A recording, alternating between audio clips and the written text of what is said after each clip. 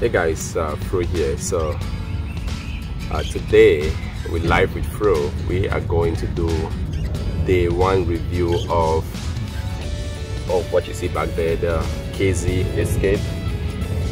The KZ Escape 1972.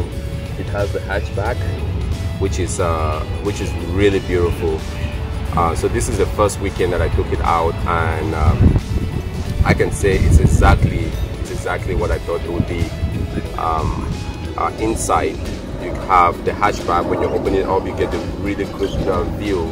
There are a couple of things as a first time RV owner that I still have to get used to, which is just making sure you fill up your tank before you leave. The stabilizers in there weren't quite the way I wanted it to be. Bear with me. Alright, the stabilizers back there weren't where I wanted to be. The towing of the Tacoma was pretty good, so I can't complain really about that. What else? This area did not have a we're kind of in that crazy period right now where all the campsites are being booked up very quickly. So this is almost like boondocking. I didn't have electricity, I didn't have water, so I didn't even use the bathroom at all. One of the things I really wanted to test was how to do the drain of the tank, so the black water and the gray water, and just get used to it.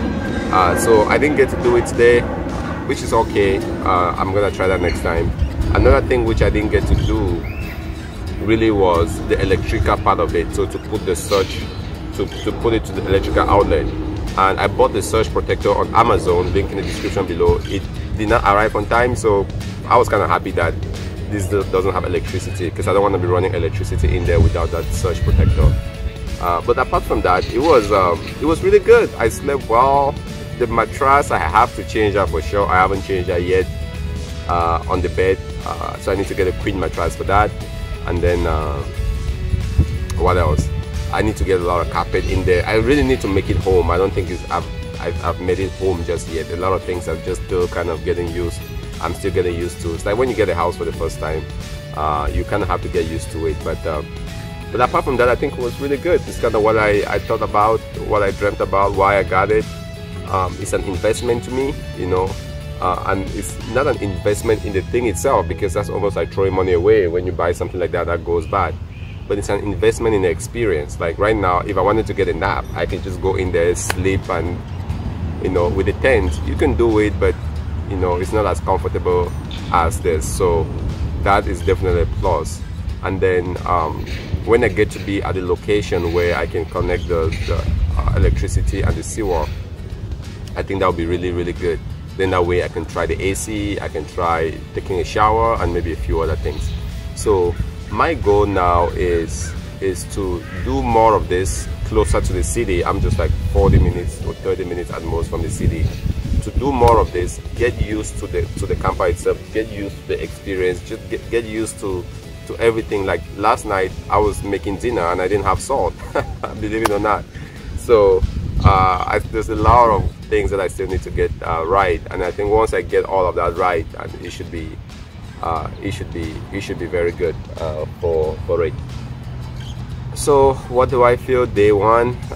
Brand new camper. What are the lessons learned? If I was gonna summarize it, is number one, it's like any new thing, right? You're gonna make mistakes, and I'm just kind of, I watched a lot of videos, by the way, so I do have certain expectations. But you know, if I make any mistake, for example, my leveling is just off, I think I'm gonna figure that out, maybe get some woods. And then number two, the whole goal for this is to enjoy nature. My goal is not to enjoy the RV. That should be the least of my problems. So when I'm out here, I want to be out hiking. See, I have my hiking shoes.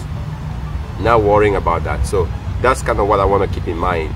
That the goal for me buying that was to extend my ability to be out and to hike and to spend time in nature, and not to spend time in there as much, right? I really don't care about the inside. I care about experiencing the nature and hiking and all of that. So there you have it, day one. I'm gonna, you know, make more videos as we go and hopefully share the experience with you guys. Again, thanks for tuning in and watching. This is Live with Fro. I'll see you in the next video.